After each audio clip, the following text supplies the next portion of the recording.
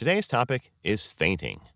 Fainting is a sudden, brief loss of consciousness from a lack of oxygen to the brain. Medically referred to as syncope, a fainting episode has no medical significance, but sometimes it may be due to a serious illness, condition, or disorder. Every case of fainting should be treated as a medical emergency until a cause is ascertained and symptoms treated. It is important to figure out what triggered the fainting episode and prevent it from happening again. Anybody with a recurring episode of fainting should seek medical care. Causes. Fainting is most commonly caused by a temporary glitch in the part of the nervous system that controls heart rate and blood pressure, usually in response to a trigger. This may cause the heart rate and blood pressure to drop suddenly, leading to reduced blood flow to the brain, and in turn resulting in a brief loss of consciousness. This type is called neurocardiogenic syncope.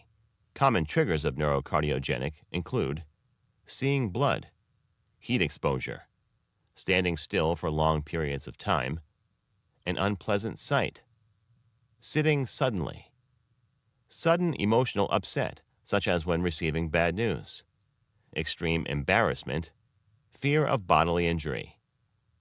Fainting can also result from a fall in blood pressure after standing up rapidly from a lying down or seated position, referred to as orthostatic hypotension. This condition is usually common in older adults, particularly those aged over 65. Possible triggers of orthostatic hypotension include untreated diabetes, alcohol, medications for high blood pressure, dehydration, antidepressants, neurological conditions such as Parkinson's disease, carotid sinus syndrome. An underlying heart condition can also cause a drop in the blood and oxygen supply to the brain. This is referred to as cardiac syncope. Possible heart conditions include chest pain, abnormal heartbeat, a heart attack, high blood pressure, narrowed or blocked blood vessels to the heart, weakened heart chambers, structural problems with the heart muscles, pregnancy, eating disorders such as anorexia, anemia.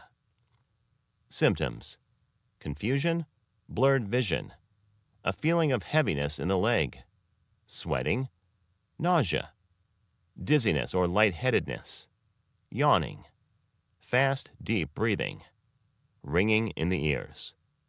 These symptoms are usually followed by a loss of consciousness and strength. After fainting, the person may appear pale, experience a drop in blood pressure, and a weak pulse. Diagnosis and treatment. To make a diagnosis, the doctor will review your medical records and will ask about fainting episodes.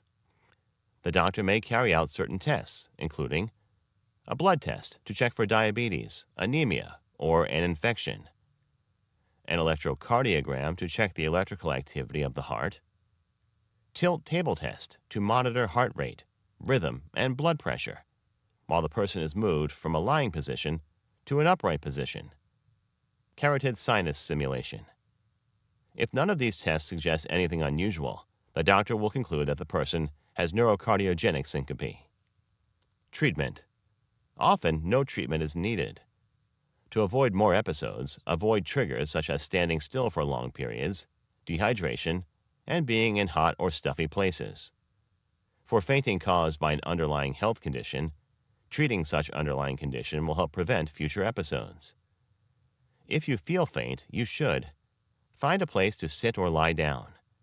Place your head between your knees when sitting. When you are ready to get up, do so gently and slowly. If you see someone fainting, place such person on their back, facing up. If they are breathing, you can help restore blood flow to their brain by raising their legs up about 12 inches above heart level. Try loosening all belts, ties, collars, and restrictive clothing. When the person comes around and wants to get up, do so gently and slowly. If they remain unconscious for more than 60 seconds, get medical help.